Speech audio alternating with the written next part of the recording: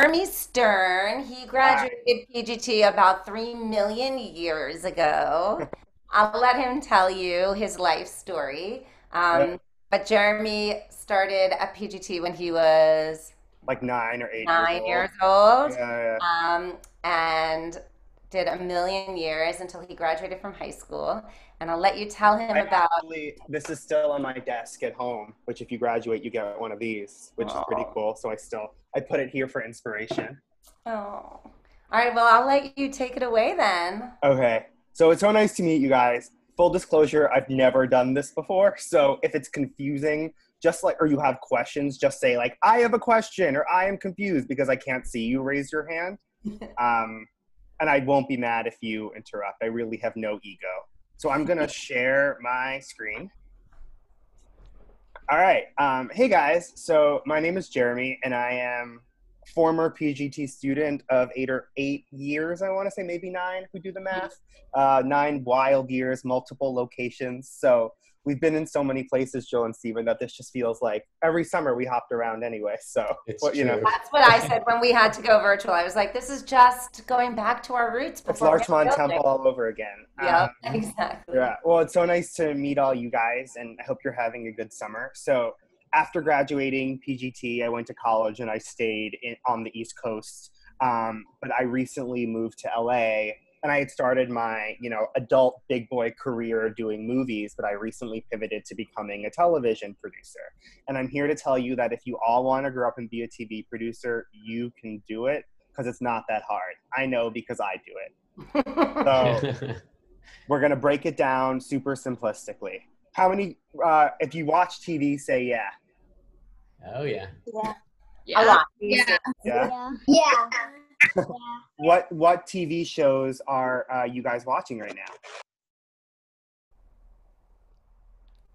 Grey's Anatomy. Cool. Greenhouse Academy. Nice. Greenhouse Academy is my favorite show. Which one? Mouse Academy? Yeah. Greenhouse Academy. Someone said they're watching Greenhouse Academy right now. Greenhouse Academy. Cool. Those are all great shows. Well, part of my job is, so I'm a television producer, and I work for Disney, and I have a deal, and my job is I produce television shows for Disney. I don't make things like Moana or Frozen. I'm not in the movie game, and I would love that Moana money. So don't get me wrong, but I do the TV side. And you may not realize how many shows are Disney TV shows. There are so many that you may not even be aware of. So I live in LA, I work on the Disney lot, and I'm surrounded by office buildings and Mickey Mouse statues. It's like a weird combination of Disney apparel and just offices, but it's a lot of fun. So we're just gonna hop in. I have a question. Who knows what all these TV shows have in common? Just holler out if you have a guess. There are no bad ideas. They don't look like they have a lot in common, I'm gonna They say. don't have a lot in common. They don't look like they have a lot Yes. in common. They Yeah. are. What? So the thing that they have in common is that they don't look like they all don't look like they have a lot in common. That's like you getting a genie and having 3 wishes and asking for 1,000 more wishes. No, but that is a good Through hustle. Disney? They are all Disney TV shows. Well done. Good job, Hannah. Exactly. So, a lot of the movies you may be aware, like Frozen and Star Wars and Moana, are all Disney movies, but the Disney TV shows, you may not realize how many of them are TV, and they range from animated shows like The Simpsons to family sitcoms like Modern Family to more cable shows like The Americans and Little Fires Everywhere. I'm gonna minimize this a bit. Great. So, going in cold, what do you guys think a producer does?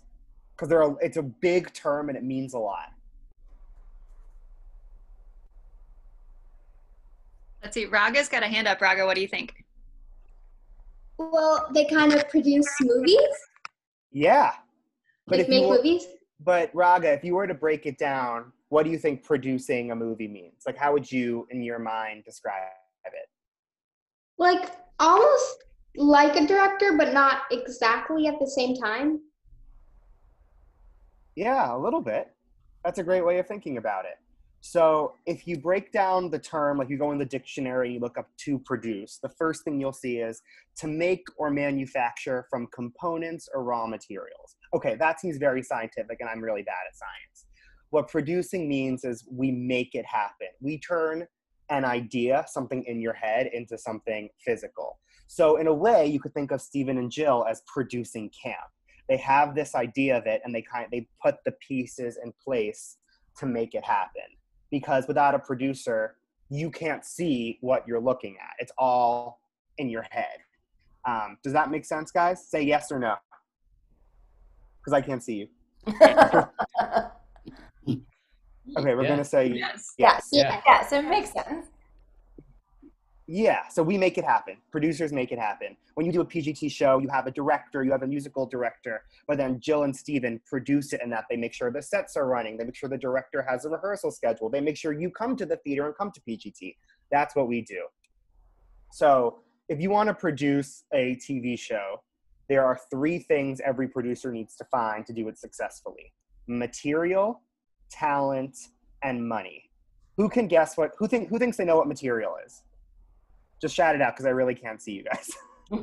The script. The script, good idea.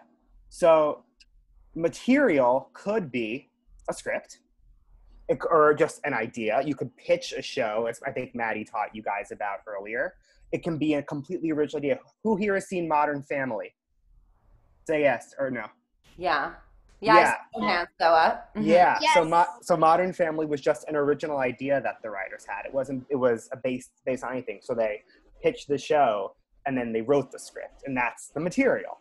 But there are all different places that material can come from, and part of a producer's job is finding that material. So whether it's meeting with the writer and exploring whatever idea that writer has, or we can look for books, we can look for articles, we can look for podcasts, we can do a spin-off show. Like, I don't know if you guys watch Riverdale, but the Sabrina show on Netflix was a spin-off of Riverdale. So that's the material. You take one show and kind of take a character out of it and place them elsewhere. Does that make sense? Say yes or no.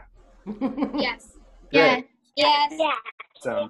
So you can be producers, because if you're reading books and you're listening to podcasts and reading the newspaper and you see a story that you love and you think that could be a great TV show, you're already 1/3 on your way to producing. Mm-hmm. So then we need talent. I, as a producer, don't consider myself talent necessarily. I would say a talent, just to make it very basic, is a writer, a director, or an actor. A writer is the person who puts pen to paper or fingers to keyboard and just writes the story.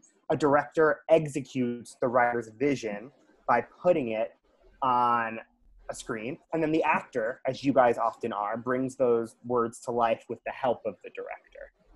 So do you guys know any writers whom you love? Who are your favorite writers? J.K. Rowling. Love J.K. Rowling. J.K. Rowling. That's a great one. Do you guys know any directors or actors whom you love? Kenny Ortega. Kenny Ortega. Great answer. Dove Cameron. I'm sorry? Dove Cameron. Is he an actor? It's a she. She's an actor. She's an actor. Yeah, Great. she's an Cool. She's a Disney Channel actor. Yeah. Ah, cool. She's great. What show is she on? She's Maddie. She was also in the Hairspray Live Cool. movie. Awesome. She's currently in Mean Girls, I believe. And she's Ooh, on Cloud9 too. you guys are so knowledgeable. Are you coming after my jobs? By the way, Jerry, Maddie didn't know any of the shows they're watching either. She texted me saying they've never seen Gilmore Girls. Dove Cameron It's was a in seminal classic. What were you saying? Dove Cameron was in Descendants. That was directed by. Oh, yes. I know of Descendants. Very, very wonderful movie, and multiple movies, right? Mhm. Yeah. So in that example, the first idea of the Descendants, it's the villains of Disney, right? That's the idea. So that is material in that you're taking all these different Disney stories and looking at those characters and bringing their children, their descendants together. That's material. And then once you do the sequels, you're bouncing off the material from the original movie. Mhm. So that's all producing is looking for stories and finding great talent who can bring it to life. Sounds easy, right? Well, we need money. And you think that finding money would be easy because they print more money every day in the bank. But actually, it's the hardest part of the job, because making TV shows is expensive. Throw out a number. How much do you think it costs to make an episode of television? Just throw out a guess. Maybe like $1 million. Okay, any other Yeah, guesses? $100,000. maybe $1 million. Maybe like $10. Definitely not 10. Definitely not 100,000. You can make an episode of TV for $1 million, but it'll be the cheapest episode of TV you can make. There are some shows that do shows on the cheap, but you're looking anywhere between $4 to $20 million an episode. That's insane. It's insane. And then if you're doing 22 episodes a season and you run for 10 years, it's a lot of money. So it's my job to convince the people with the money to give us the money. And that dictates basically every single decision a producer makes, because we can love a story, we can love a director, but if we think we cannot sell the show to people with the money, then there's no point in taking on the project as much as we love it. And by the way, producers take on projects all the time that they think they can sell and that they're unable to. I have in my career sold movies and TV shows, and I have had movies and TV shows that I've worked on that have not sold. And that's just kind of the game. You're throwing silly putty against the wall and seeing what sticks, hopefully with a bit of strategy. But it's really expensive to make this stuff. And you gotta really make a very convincing argument to the networks and the people with the money that this is a show that we have to have on the air, and it's a show that's also immensely entertaining and that people want to see. Does that make sense? Mm-hmm. Say yes or no. Yeah. Yes. Yes, and it's crazy. It's crazy. It's also very competitive because everybody wants to work in showbiz. So you gotta really, but if I can do it, you guys can do it. Okay, so you're thinking, Jeremy, we get it. We need money. I want the money. And believe me, I want the money too. But this is how we can talk about getting it. So networks have the money. They are the buyer. A studio like Disney and myself, the producer, we are the seller. So sellers sell products that we produce to buyers. So in my job, I work with Disney on everything we do. And if there's a project that I love and a project that Disney loves as a TV show, we will partner together and try and sell it as a TV show to various networks. Okay, what are some networks that you guys watch or know about? Can you just throw some out? ABC. ABC, yes. Keep it coming. True TV. True TV, deep cut. Nice. Optimum. Sorry? Optimum. So Optimum is a cable provider. That's how you get your cable, but it's not a network, so you don't sell to Optimum. But that's a really good guess. Yeah. How about the CW? The CW, great. What else? Nickelodeon. Nickelodeon. PBS. Freeform, I have a project there. Netflix. Yes, Netflix, the biggest of them all. Do you guys have Amazon? Yeah. Yeah. Or have you heard of Hulu? Yeah. Great. Plus. Disney Plus, a brand new one. Have you guys heard of Peacock, which launched last week? It's a new streamer. Yeah, I saw ads of it. On YouTube, I saw ads. Yeah. So Peacock launched last week as another streamer that you can subscribe to. How about YouTube TV? I think that's the thing. So that's a great question. YouTube actually went out of business as something that makes original TV shows. So you can still upload your own videos like on TikTok to YouTube, and you can watch plenty of videos, and shows will put their trailers on, or if you want to watch news clips, those will still go on YouTube. But YouTube is no longer buying new TV series that they're going to spend millions of dollars in. I think that there's something called YouTube TV. Yeah. So YouTube TV is actually another version of Optimum. It's how you can connect to other networks, but they're not buying shows. Yeah, but that's a great idea. Have you guys heard of HBO? It's a little old for you. I've heard of it. Do your parents watch dad HBO? watched it. Yeah? That's so crazy that it's old. It's very adult. Or do you guys? Is anyone here a fan of the show Friends? I've heard of it. You've heard of it? Oh, you're making me feel old. I love Friends. You love Friends. You know where it's streaming right now? It's a new streaming platform. What? HBO Max. HBO Max. Yes. Oh, I saw that on an ad on YouTube. Yeah, so we're going to talk about all those networks because in order for you guys to be a successful producer, you have to know whom you're selling to. You can't just like run out on the street and say like flowers for sale. You have to make a targeted list and think about who's going to buy your TV show. So we're going to break it down into 3 categories. So we first have broadcast networks. Someone brought up the CW. Can you guys see my mouse, by the way? Yes. Okay, so someone mentioned the CW, which is great. Who knows what this logo stands for? Shout it out. NBC. NBC, Yeah. yeah. Nice. Okay, and then who knows what this logo stands for? Oh my God. Yeah. Channel 7? I heard CBS. It might be I heard Channel it. 7 on your cable. CBS is what it's called. Exactly. And then we have Fox and ABC. So these are what are called the broadcast networks, and they're actually amongst the oldest networks in all of TV.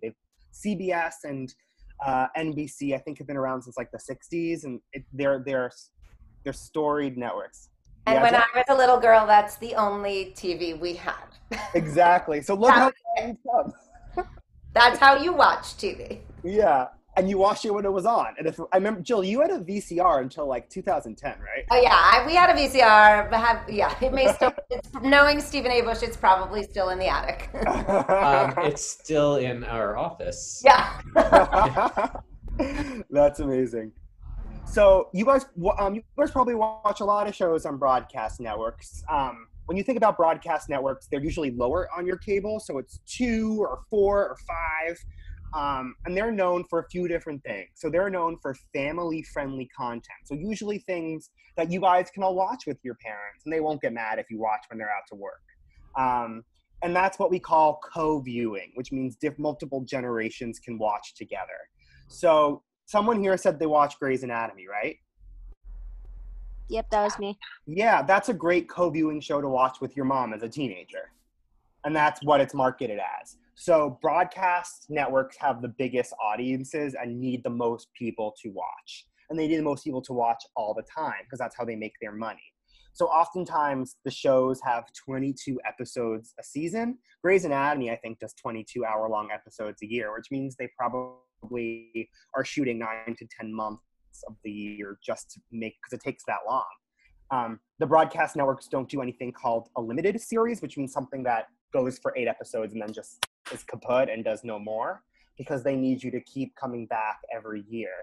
And oftentimes they don't spend a lot on their shows on the broadcast networks. Some of their shows are a bit expensive. Grey's Anatomy, having been on for 17 years, is a bit more expensive at this point. But most of their shows are actually pretty cheap. They're often shot on a soundstage, and the cast often isn't that famous, so they're often less expensive. Who knows some broadcast shows? What can you guess besides Grey's Anatomy? Riverdale is on the CW, right? Riverdale is a broadcast show. Not an expensive show to make. I watch it on Netflix, though. Isn't that interesting, though? That the young people are watching Netflix. Okay, and what are some other broadcast shows? Full House. Full House was on Netflix.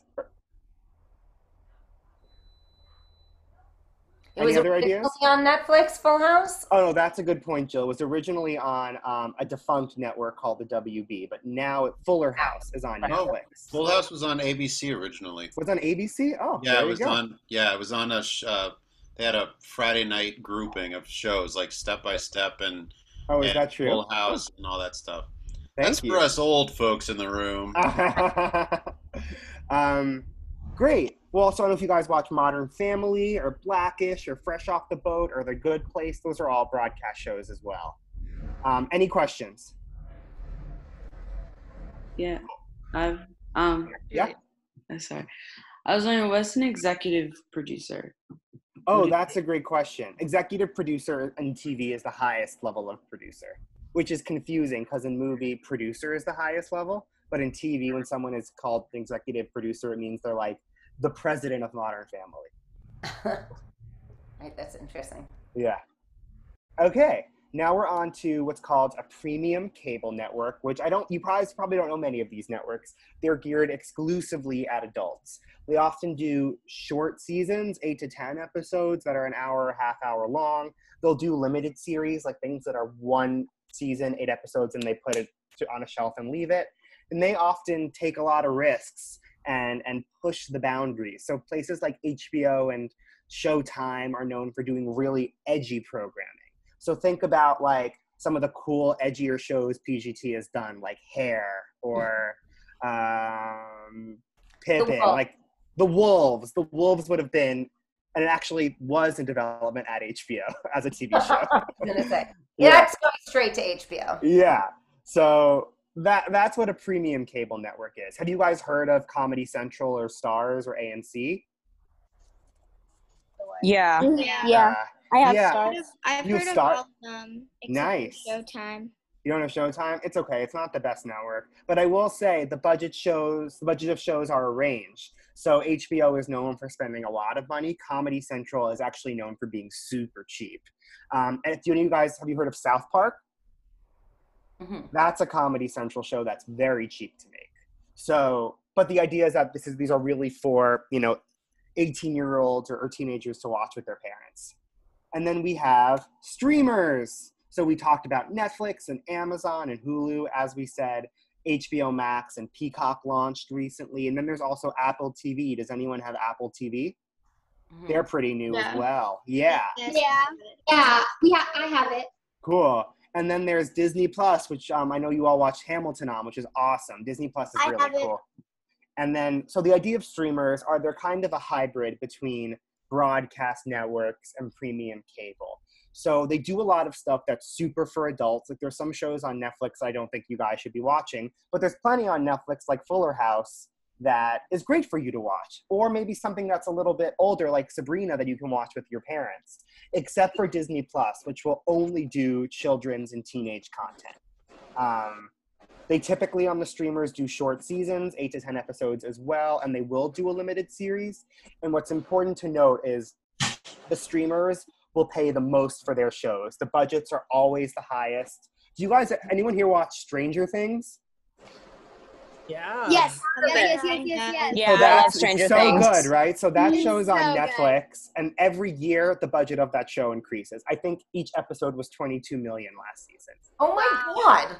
But you look at it and they built them all. If you guys watch season 3, like they literally built them all. That's how much the show cost. But the streamers, because they have the most money, and they're transmitted through the internet, will spend the most. So if you are a good producer and you're selling a show and a lot of people want it, and there's what we call a bidding war, which is every producer's dream, oftentimes one of these places will get it because they'll pay the most for it. Does that make sense? Yeah. Okay. Yeah, that's crazy. So now we're going to do a case study about how you can produce the show and actually have a bidding war. Has anyone heard of this book? It's a beautiful book. If you're 16 or older, I highly recommend reading it because it's not that hard to read and it's just a wonderful story. Celeste is one of my favorite authors, and it takes place in the 90s in Ohio, and it is about a rich woman and a woman who cleans that person's house and how they fight with each other and how their children interact. And it's a beautiful, humane story about how to be kind to one another. So Celeste is an author who's written before. This book immediately went to the New York Times bestseller list when it came out. It just had the right press. The reviews were fantastic. And as you can see, they were very quick to put New York Times bestseller on the cover because that's how you sell books.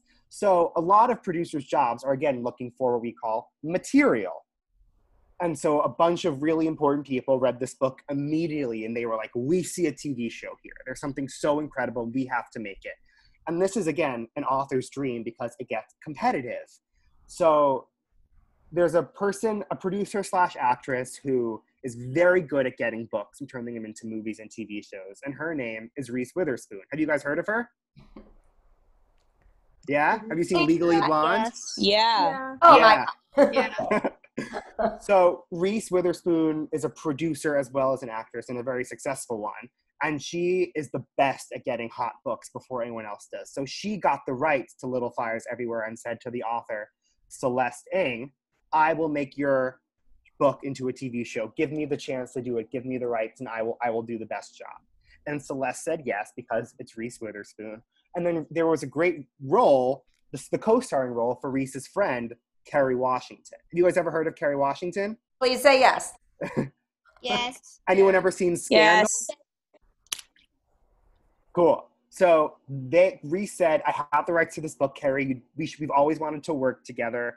You would be perfect for my co-star. Want to do this with me? And Kerry read it and said, oh my God, please. And so then we had talent. And that is how you start producing. So Reese and Kerry are both actresses, but also both producers. And Kerry has the deal at Disney. ABC Studios is Disney. So as a producer. So if you think about it, Kerry Washington and I have the same boss, which is kind of cool, even though we are very different. So we have the same deal, Kerry and I, to produce for Disney. So because Kerry's exclusive as a producer to Disney, Disney became the studio on Little Fires Everywhere. And then Reese and Kerry said, okay, we have a book, we're stars, we're gonna do this show, and we have Disney, but let's make it even more exciting for buyers. So they brought on my friend, Liz Tigalar, who's an incredible writer and has written on so many shows dating back to Dawson's Creek back in the day. And she came on to be the TV writer for the show. And everyone loves Liz and everyone wants to work with Liz. So then now you have the book, you have talent, all these incredible women, and then you have Disney as a studio. Holy moly, that's good producing. And we call that the package. And that is what, as sellers, we take out to buyers. Any questions so far? Cool. So they basically, once we had all these elements in place, we said, we're going to sell this baby. And they did. They had multiple authors on the show. Everyone wanted to make the show. And ultimately, it went to Hulu. So Hulu bought the show. And Hulu did the best offer possible, which is they gave what's called straight to series order at Hulu. What that means is Hulu said, we want this so badly that when you two women are available to work, we will go into production. We will make the show whenever you are ready. It is a commitment to making the show. And that is the best offer you can get, because you can sell things and to networks and to buyers, but they may not ever make it, which kind of sucks, but that's the business. They are saying we are committed to making it and paying you ladies very well, as they deserve. So now, a year and a half later, we have the money and the show is on Hulu. And if you're 16 and over, I recommend watching this with your parents on Hulu because it's a wonderful show. It's fantastic. And the show is beautiful. Mm-hmm. So that's a very simple case study in how you produce a show. You need money, you need talent, and you need material. And this is what they did. And they did it so successfully that they got a show on the air. Because it's even when you sell things, it is so competitive to get a show made and on the air. You go on to Netflix and you're almost overwhelmed. It's like you're in Walmart and every shelf there's a different show, Mm-hmm. So this is the best kind of offer that you can get as a producer. So as you brainstorm your own pilots, you always need to think about the three things: talent, material, and money. So we're going to do some quick questions, but do you guys have any, immediate questions about Little Fires Everywhere? Okay, so I'm going to ask you guys a few questions. So in this pitch, you're a producer, you're living in LA like me, and you're developing the show. And here's the plot. When his wife, Andy, returns to work, old school father, Adam Burns, takes on more of the responsibilities of parenting his three rambunctious children, Kate, Emma, and Teddy. Adam must learn to balance the challenge with running his contracting business with his brother Don, while at the same time dealing with this overbearing father, Joe. So that's the material. It's an original idea. And I, as the producer, have brought on Matt LeBlanc to be the lead, to be Adam. Matt LeBlanc is Joey from Friends. He says, "How you doing?" if that's helpful. So if you're a producer and you're taking this idea and you've got Joey from Friends to star, where would you bring the show to? Where do you think you should sell it? That's a good question. The same channel as Friends. That's a great idea, NBC. That was a great. Any other ideas?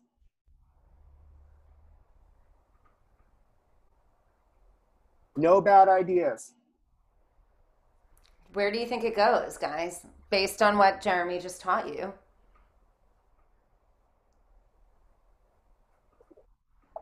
Throw it out. Throw it out. Andrew, what's up? Netflix maybe? Netflix is a good idea because Netflix makes a lot of different stuff. So we thought NBC, we thought Netflix. This show is a real show. It's called Man with a Plan and actually went to CBS. But it's good to know CBS and NBC fight over a lot of the same shows because they want them both. So that was a really great idea. All right, next question. We have a limited series, so a short-ended series spin-off from a recent Academy Award-winning film that also set international box office records. It sounds fancy. You have the original filmmaker of the original movie on board to helm it, to direct it, and he's partnering with an additional Academy Award-winning screenwriter, and they have Mark Ruffalo, who's Hulk from all the Avengers movies, starring. So this seems pretty fancy. Where do you think this goes? Maybe Disney, because Avengers is kind of on Disney Plus. That's such a good idea. Disney Plus is a great idea. I will say the show is a bit, it's aimed at adults. So that I should put that in. Disney Plus is a really good idea. But if it's aimed for adults, where else are you thinking? HBO. Correct. They're doing a spin-off of the movie Parasite, which won the Oscar this past spring. In the days of yore, we can go outside. And HBO is doing it. That's a really good guess. Nice. All right, one more question, and then we'll open it up to just the floor. A multi-season, big budget, so expensive adaptation of a beloved children's novel that also became a 2003 feature film or movie. The adaptation is meant for co-viewing, which means that you're supposed to be for children and adults, but there's no major talent, actors, or whatnot attached. Where would you shop this? Maybe Netflix. Netflix is a great idea. Yeah. Disney Plus is a great idea. Where else? Prime Video. Great idea. So this is actually something I'm doing, and I am turning the book Holes. Anyone read the book Holes? Yeah. I know. You have. It's good, right? Yeah. We're doing it into a TV show at Disney Plus, and there's no guarantee it will ever be made. Oh, cool. But it's going to be kind of It's like. already a movie. It is a movie, but we're doing something completely, almost like Stranger Things with it at Disney Plus. Not as scary as Stranger Things, but with a bunch of go teenagers energy and a really cool period element in it. So that's what we're doing. And I would totally watch that. Yeah, Totally. And see, producing is not that hard. So for the last 5 minutes, I just wanted to open it up to everybody and see if you guys had any just random questions. And there's no bad questions.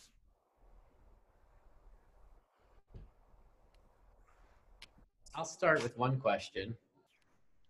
1 second. Yeah? Hold on 1 second, guys. Hello. What was the question? Well, my question is, so is it always, is it the usual order that there's material, talent, then money? Then The money? That's a great question. Usually, yes, but sometimes the money will come first. So if there's, or I would say, for example, for Holes, Disney Plus wants to do a Holes TV show so badly that without talent, they'll put the money up for the material and then get the talent. Mm-hmm. Yeah. Yeah, that's interesting. Yeah. What else, guys? Do you have questions? I also wanted to point out while I'm waiting for your questions that Maddie and Jeremy met at PGT when they were kids, very young when they first started, and grew up together at PGT, did lots of shows together, and now they're out in LA working together on projects, Jeremy as a producer, Maddie as a writer, and they're working to, and I don't know if you can speak to that a little bit about the friendships you make doing work together as kids, and then now as adults, and neither of you necessarily expected to be doing what you're doing. No, Maddie. I always thought Maddie was going to be on Broadway. No, right. it's such a great question.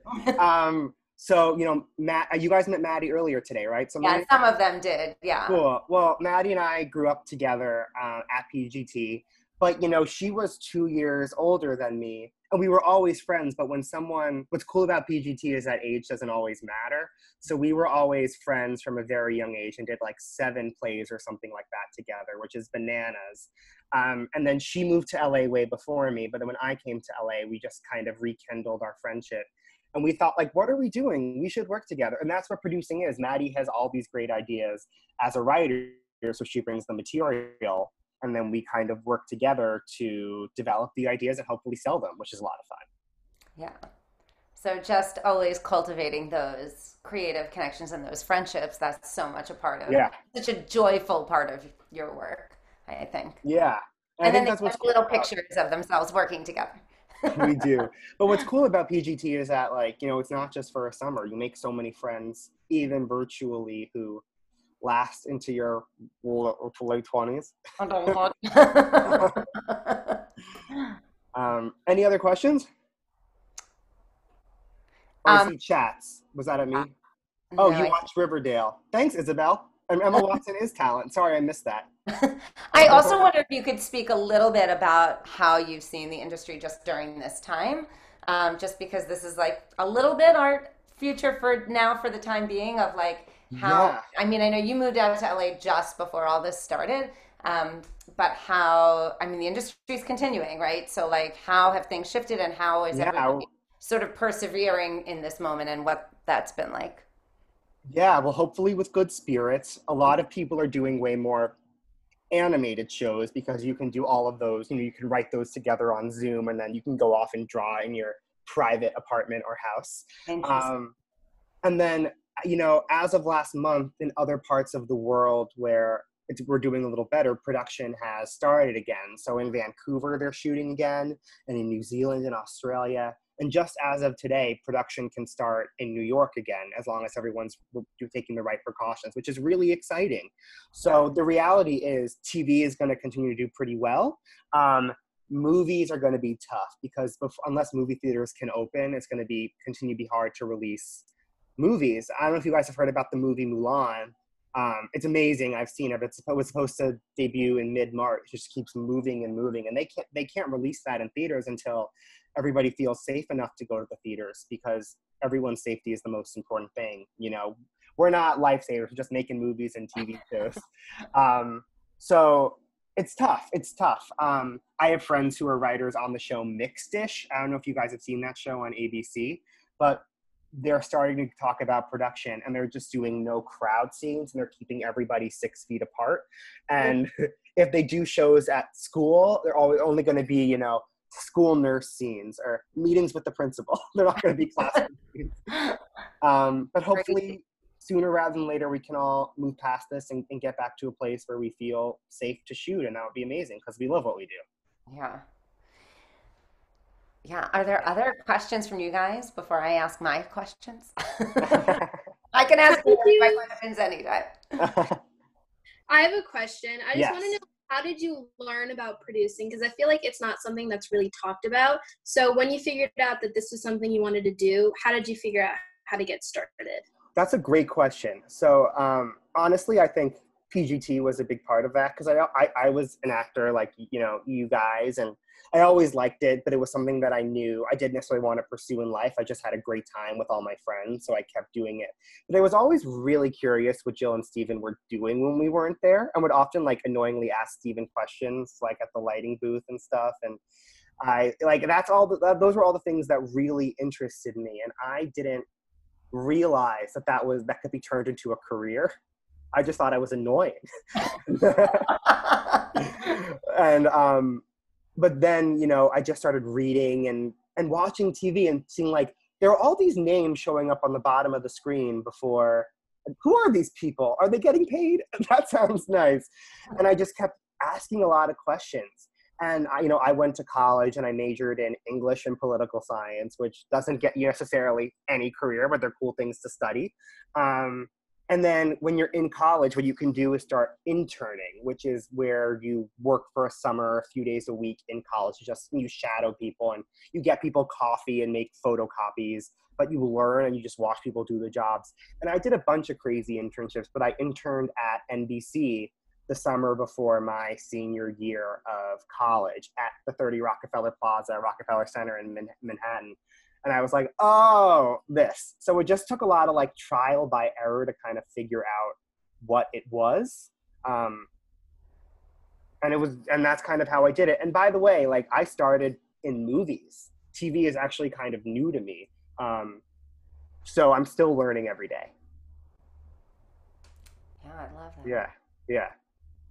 Anybody else? Jeremy, I'd love to know what you know now about the industry you're working in that you wouldn't have known when you were 15, obviously, or 10 or whatever, when you were being an actor on a stage, but you know now that's like so surprising to you, or like your big takeaway that's like, oh Yeah. God, I wish I would have known, or whatever that you know. Yeah, well, there are a few things. I'll give my two favorite. The first is that, when I was growing up, I was like so intimidated or excited by movie stars or TV stars. And now that I know many of them and have friends who do that job, like my best friend's, a famous actor, like they're all just humans. They're just human beings. Like they may have a lot of Instagram followers, but they're truly like human beings who have anxiety and have happiness and like all those things. So I meet a lot of cool people and I'm excited to meet them because I love talking about art and TV, but I'm never like, oh my God, give me your autograph, because I just recognize them as human beings. And then the second is that every person, every viewer has taste, and no one can take that away from you. And there's nothing wrong with your taste. The TV shows and movies and books and music that you like is important. And so when I am looking for things to produce, I have to look for material talent and get the money. But my first question is, do I like it? Does it suit my taste?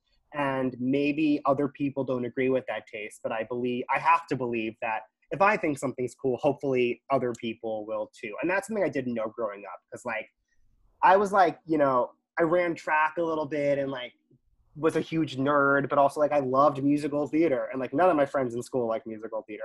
And I thought for a little bit that was kind of weird. And now I'm like, no, that is so cool. And there are just other people, and they may just not be in your group of friends or in your, high school math class. But the world is big, and your taste is probably shared by lots of people, even if you don't know it. Yeah, I love that.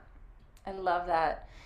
You guys, let's say a big, giant thank you to Jeremy. It is so, so great to have you back home at PGT. Yeah, Even if it's